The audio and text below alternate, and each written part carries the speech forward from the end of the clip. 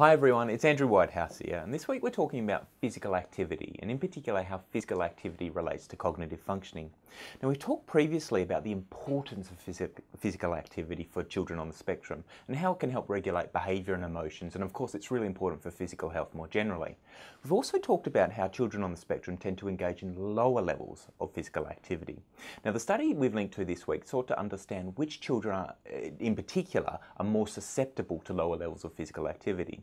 So the study that we've linked to studied 68 children aged between 6 and 16 years, and they followed them over the course of 1 week. Now, they wore an accelerometer on the hip, which measured physical activity. They also performed a whole lot of cognitive tasks. Now, the main finding was that children with cognitive inflexibility, now these are the children who find it very difficult to change their line of thought easily, these children engaged in the lowest levels of moderate to vigorous physical activity.